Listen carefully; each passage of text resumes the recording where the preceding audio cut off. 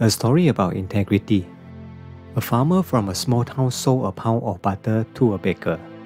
One day, the baker decided to weigh the butter and found out the butter he was getting wasn't the right amount.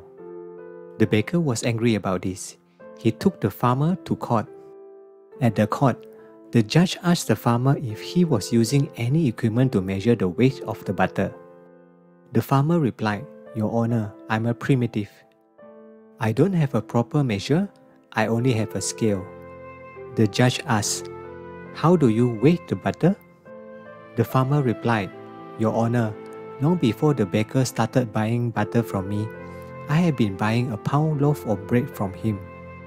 I measure the weight by putting the bread on the scale and give him the same weight in butter. If anyone is to be blamed, it should be the baker." Lesson from the story: in life, you get what you give. Don't try to cheat others. Follow your ethical convictions. Do the right thing in all circumstances, even no one is watching you. You need to be true to yourself and will do nothing that dishonors you. Having integrity means that you live in accordance to your deepest values.